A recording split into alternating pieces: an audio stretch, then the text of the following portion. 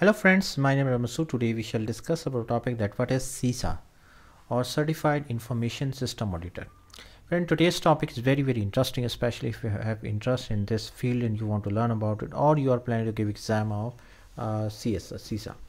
So friend, let's start. First of all, I would request to please subscribe to my YouTube channel and click on the bell option as well so that my new videos can reach to you. Friend, the CISA certification is a world-renowned competency benchmark that measures an auditor's skills in evaluating IT systems. Issued by ISACA, it recognizes IT professionals who monitor, manage, and protect information systems for businesses. CISA ensures that a company information systems are well managed and protected from risk. They are responsible for instituting IT controls and addressing vulnerabilities in IT systems. A CISA main responsibilities usually involve designing and implementing audit strategies based on a sound knowledge of risk management, determining whether an organization's IT assets have adequate protections, executing audits with reference to the audited company's business objectives, presenting audit results and offering business solutions based on those results, revisiting past audits to measure organizational follow-through on recommendations. CISA accredited professionals are also often involved in other aspects of business operations. These can include risk and resource management, disaster recovery, policy reviews, and business continuity strategies. The CISA exam previously ran in June, September, and December every year. Candidate must score 450 out of a possible 800 or higher to pass.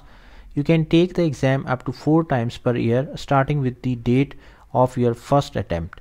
ISACA currently offers English, Chinese, and many languages as well.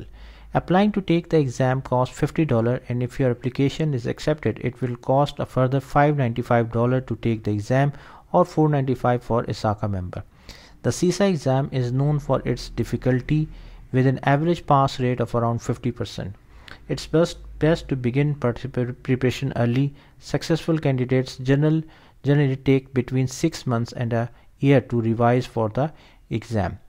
ISACA offers a number of resources to help prospective CISA prepare for the exam, including a question, answer, and explanation databases, a CISA specific preparation community, an online review course, and an e-book of study materials. Of these, the most important resource is the ISACA review manual, which is updated yearly. There are also many courses available from training providers such as Good e-learning, CISA training, etc. Once you pass the exam, the next step is to apply for your CISA certificate. ISACA requires that CISA applications have at least 5 years of professional experience in IS auditing, control, or security work. You can substitute 1 year of other IS experience in place of auditing work, or 1 year of conventional auditing experience in place of 5th IS work.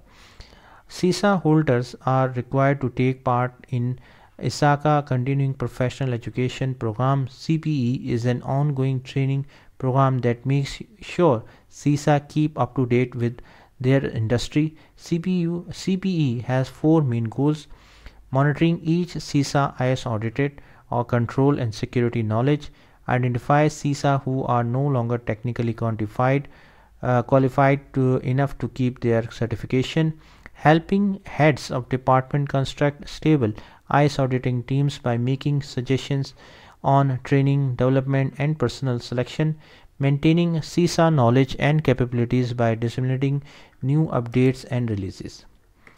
So friend, thanks a lot for watching the video. I hope you like this video. If you like it, please share it with the friends and colleagues, and thanks a lot for watching the video.